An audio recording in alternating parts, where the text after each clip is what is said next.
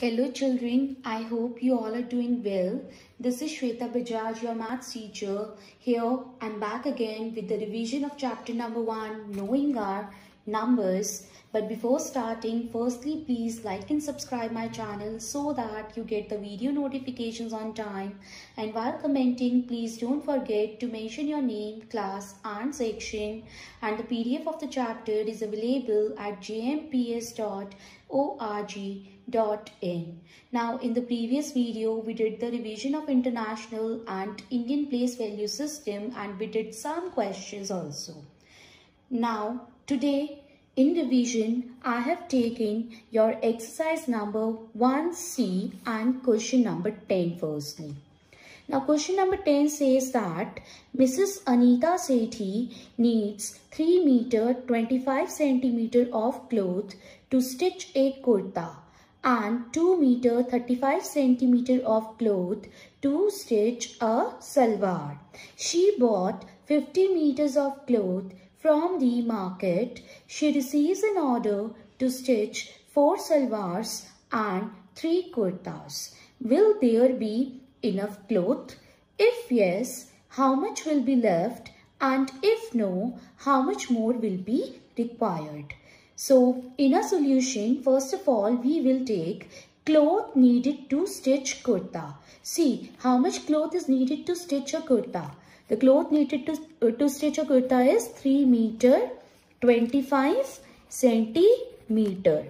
So firstly, we will convert this meter into centimeter. We will make the units same. Now you know that in 1 meter there are 100 centimeters. Therefore 3 meters is equals to 3 into 100 centimeter plus 25 centimeter. Now 300 centimeter plus 25 centimeter is equals to 325 centimeter. Now cloth needed to stitch salwar is equals to what? How much it is given? 2 meter 35 centimeter. Now convert also this also in centimeters. You know that in 1 meter there are 100 centimeters. Therefore 2 meter is equals to 2 into 100 centimeter. 2 into 100 centimeter is equals to 200 centimeter and 200 centimeter plus 35 centimeter is equals to 235 centimeters. Now cloth needed to stitch 4 salwars. Now cloth needed to stitch 1 salwar is 235 centimeter. So cloth needed to stitch 4 salwars is equals to 235 into 4. Multiply 235 by 4 in rough column. So 5 4s are 20. Here we will write 0. 2 will be carried. 3 4s are 12. 12 plus 2 14. 4 we will write here and 1 will be carried. 2 4s are 8 and 8 plus 1 will gives us 9. So this will be equals to 940 centimeter. Same way, cloth needed to stitch 3 kurtas. To stitch 1 kurta, cloth needed is 325 centimeter. So to stitch 3 kurtas, we will multiply it by 3. So 325 multiplied by 3 will gives us 3 5s are 15. We will write 5 here and 1 will be carried. 2 3s are 6. 6 plus 1 7 and 3 3s are 9. 975 centimeter. Now total cloth bought.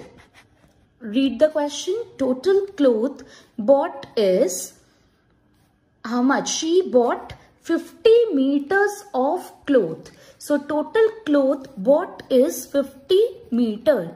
You know in 1 meter there are 100 centimeters. So we will convert this also into centimeters. 50 into 100 centimeter will gives us 5000 centimeter. Total cloth needed is equals to cloth needed to stitch 4 salwars plus cloth needed to stitch 3 kurtas. We will add 940 centimeter and 975 centimeter. Add this in rough. 940 plus 975. Add them. 0 plus 5 will gives us 5. 4 plus 7 will gives us 11. 1 here we will write and 1 will be carried. 1 plus 9, 10. 10 plus 9, 19. So 1915 centimeter. 1915 centimeter is the total cloth needed. And they are asking cloth left. That will be given by total cloth bought, that is 5000 centimeter, minus total cloth needed, that is 1915 centimeter. Now subtract them. 5000 minus 1915. Now 5 cannot be subtracted from 0, so we will carry. It will become 10. This will become 9, this will become 9, and this will become 4. 10 minus 5, 5. 9 minus 1, 8. 9 minus 9, 0. 4 minus 1, 3. So 3085 centimeter. And see what they are saying, what they are asking, will there be enough cloth? Yes, there is enough cloth. Yes, there is enough cloth. If yes, how much will be left? And this is the cloth left. And if no, how much more will be required? So for this, we will not write anything because they are asking if the cloth is left, then how much it will be left. I hope it is clear to you. Now, next I have taken is question number 14 of the same exercise. It says that in an election, candidate A won by a margin of 2,45,098 votes against his rival candidate B, who managed to get only 34,509 votes. Find the total number of votes polled by the winning candidate. So we can solve this problem very simply. We just need to add the candidate B votes with the candidate's A margin number of votes and we will get the answer. Now candidate A margin number of votes is 2,45,098 and votes scored by candidate B are 34,509. Therefore, total number of votes polled by the winning candidate will be given by their sum. Add them. 8 plus 9. 8 plus 9 will gives us 17. So we will write 7 here and 1 will be carried. 1 plus 9, 10. 10 plus 0, 10. So here we will write 0 and 1 will be carried. 1 plus 0, 1. And 1 plus 5, 6. 5 plus 4, 9. 4 plus 3, 7. And 2 will be written as it is. So total number of votes polled by the winning candidate is 2,79,607. I hope question number 14 is also clear to you. Now, next I have taken question number 6 of exercise 1E for revision. It says that write in descending order. Some of the Roman numerals are given to you and you have to write these Roman numerals in descending order. So firstly, please convert these Roman numerals into Hindu Arabic numerals. See, the first one is XL. You know that X is smaller than L. So in such a case, we will subtract the smaller one from the greatest one. The greatest one is L and L stands for 50 and X stands for 10. So 50 minus 10 will gives us 40. See the next one. It is triple X VI. You know triple X means 30 because X can be repeated 3 times and X stands for 10. So 10 plus 10 plus 10 is 30. And V stands for 5 and I stands for 1. So 30 plus 5 plus 1 will gives us 36. See the next one. It is L, X, V. L stands for 50, X stands for 10 and V stands for 5. So 50 plus 10 plus 5 will gives us 65. Next is XIX. Now X means 10 and IX means 10 minus 1. So 10 minus 1 is 9. 10 plus 9 will gives us 19. C stands for 100. Now, and XC means from 100, 10 is subtracted and 100 minus 10 will gives us 90. C stands for 100 and triple X stands for 30. So 100 plus 30 will gives us 130. See the next one. It is XC. XC means what? 100 minus 10 and double I. It means 2. 100 minus 10 means 90 plus 2. Now 90 plus 2 will gives us 92. C. Next is triple C and C stands for 100. So this means triple C is equals to 300. See the next one. It is IV. IV means 5 minus 1, that is 4. D stands for 500. CD. CD means what? 500 minus 100. L means 50 and X means 10.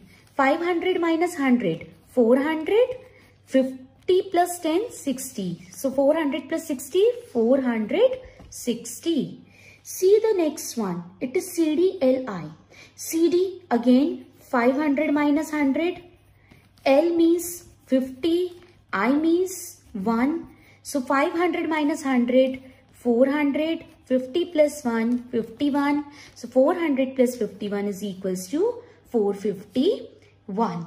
Next is DL. D stands for 500. L stands for 50. And 500 plus 50 is 550. Next is DL. Triple X. D stands for 500. L stands for 50 and triple X means 30. So 500 plus 50 plus 30 will gives us 580. Now we want to arrange them in descending order. Descending means bigger to smaller. So in all these numbers, if I will see the greatest one is 580, so it will come at first place. After 580, we are having 550. So this will comes at second place. After that, we are having 500, right? So this will comes at third place. Now after 500, we are having 460. It will comes at fourth place. After this, if you will observe, we are having 451. So 451 will comes at fifth place. After this, see what number will come at the sixth place? Sixth place, we are having 300. So 300 will comes at the sixth place. And at the seventh place, which number will come? At the seventh place, 130. And at the eighth place, we are having 100. And at the ninth place, we are having 92. And after that, after 92, which number will come? 90. 90 at the 10th place. After that, at 11th place, which number will come? 11th place, 65. I think 65 will come. Yes. 12th place, what will come at 12th place? What will come? 40. 40 will come at the 12th place. And after that, what will come? 13th place. 36 will come. 14th place, 19 will come. And at the 15th place, 4 will come. So, write these Roman numerals according to their places now in descending order. In descending order, DL triple X is greater than DL is greater than D is greater than CD LX is greater than, where is the fifth CD? LI, where is the sixth? Triple C is greater than C triple X is greater than C is greater than, where is the ninth one? XC double I is greater than XC is greater than LXV is greater than XL is greater than triple X VI is greater than XIX is greater than IV. I hope this question is also clear to you.